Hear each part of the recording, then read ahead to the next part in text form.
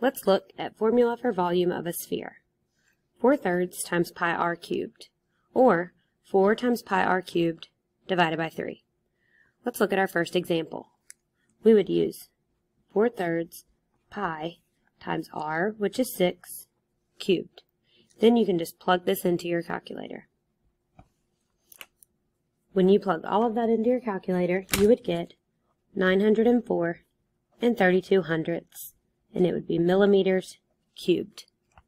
For the next one, Addison is taking a beach ball on vacation. The beach ball has a radius of 12 inches. What is the volume? So 4/3 times pi times r, which was 12, cubed. So then, again, just plug this into your calculator and solve. And when I plug all of that in, I get 7,234 and 56 hundredths, and it would be inches cubed. For our third example, a snowball has a diameter of 6 centimeters. What is the volume? So since I have diameter here, remember that you have to take that number and divide it by 2 to get the radius. So 4/3 times pi times 3 cubed.